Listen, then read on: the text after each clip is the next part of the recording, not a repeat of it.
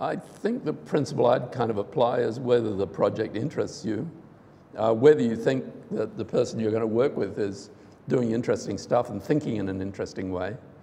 And then you've got to recognize that a PhD studies are really a training in how to do science. They're a training in how to approach a question, how to generate data, good data, how to do the proper controls, how to write it up. And that's really what a PhD is about. I mean, getting your basic training in science. This is your basic ticket in science, if you like. It's not your undergraduate science degree. I mean, people who complete a science degree and then go on and teach school, for instance, do a wonderful job, but they don't really understand how science is done often at the sort of level we're talking about here.